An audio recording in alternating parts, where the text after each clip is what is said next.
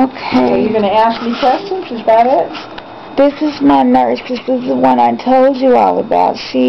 My mom called today, and my mom said, you have an angel tonight as your nurse.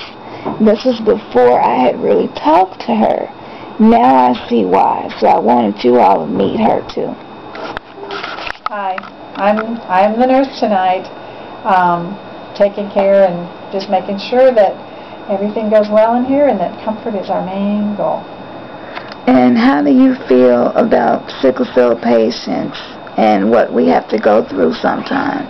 Well, as we talked about earlier, I've seen a lot of sickle cell patients, and I feel like they have to fight to get healthcare people to believe that they hurt as badly as they do. And so, we as healthcare workers tend to hold back, and we don't want to give enough pain medication because we question, well, how could anybody need that much pain medication and be sitting here and talking and acting like a normal person? And what a lot of nurses don't understand is that people who have been in pain for so long, they don't show it the same way as someone who is having an acute episode of pain for the first time in their life. They're going to writhe, they're going to make a lot of noises, and they're going to look like they're in pain. Sickle cell patients don't always look like they're in pain.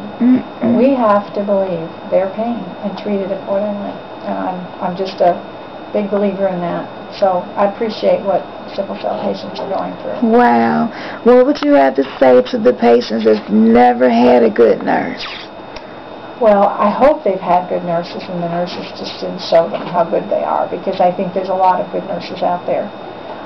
But if they have a nurse that just doesn't understand pain, I think asking them to look at your blog would be an excellent idea.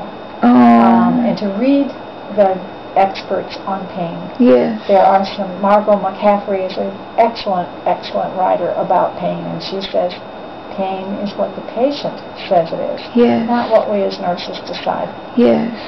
Because we can't possibly crawl inside and know, and we don't want to crawl inside. Yes. We'd be shocked, I think. Yes.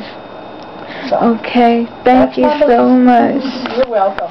And tell them if there's good luck, there are good nurses out there. There are.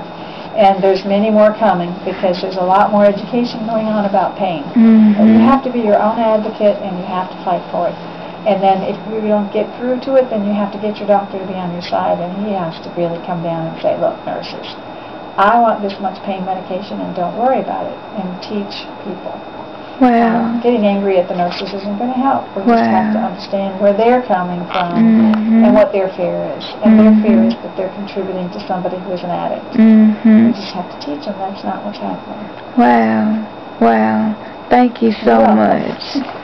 All right. Good night. All right.